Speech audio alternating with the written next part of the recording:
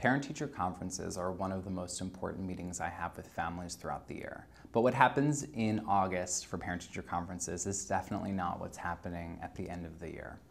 At the beginning of the year, parent-teacher conferences really revolve around relationship building and understanding each family's story a little bit more. So I ask a lot of probing questions just to understand what it is that they enjoy doing, their child enjoys doing. During this conference, I also share a little bit about myself. I let them know things that they might not already know about me, just to let them know that I'm willing to open myself up and create a real relationship with them. During this conference, I also start probing about what their hopes and dreams and aspirations for their child is, because these are the things that I want to start including in the curriculum and thinking about ways that I can tie each of these hopes and dreams to one of our developmental goals that we have for our children.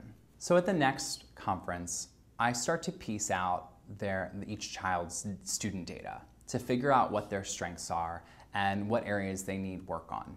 And as I look through that data and look at the specific skills, I put together a report for the families that let them know where their child is currently performing, as well as some suggested activities to help move them forward. And a lot of times when people say, give this a try, they don't actually give you the materials to do it. So then the obligation is up to you to actually find materials and resources and start performing the activity with your child. Well, that's usually when people don't end up doing the activities. It's because they don't have the resources to do them. So I make sure that each child has a packet of materials, the actual materials they would need to perform the activities that I'm suggesting.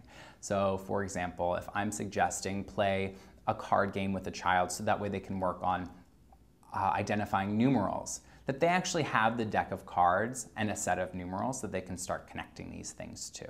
So does it take a lot of time and money to put these packets together for each child? Honestly, it does take a good amount of time. But again, it takes time to save time. Parent-teacher conferences are coming up. So the first thing I do is I start a month ahead of time. I have 16 children. For 16 days, for 10 minutes each of those days, I start putting these packets together. So it never really feels like a whole lot of effort. And by the end of the month, I am ready to go and I know exactly what I'm talking about with each family. As far as money is concerned, one activity I sent home to a child named Eno was inspired by a handwriting without tears activity, where they write on a little mini chalkboard using a piece of chalk their name, and then they use a sponge to erase the letter, and they keep practicing this. This is to help build fine motor skills and also letter recognition. And for Eno, and I knew this was going to be a perfect way for Eno to learn. Was this expensive? Well, thankfully, chalk is something that DC Public Schools provides to me, so I'm happy to break the chalk up into pieces and provide that to my students. The mini chalkboards I got at the dollar store, so it was $1. And the little sponge, I use sponges to clean the tables in the classroom, and I didn't give him a dirty sponge, I gave him a clean sponge, but I was able to cut off just a little nub for him and put that into a packet along with instructions for the activity so his parents could do it at home with him as well. And so the whole cost of this was $1 and 10 minutes, and it really was worth every cent and every minute.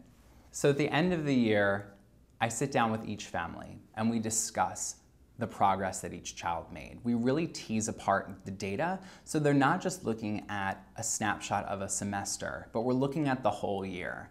And we look at the areas that they made tremendous growth, where they went from performing at an infant toddler 2's level to a kindergarten level. And family members are blown away.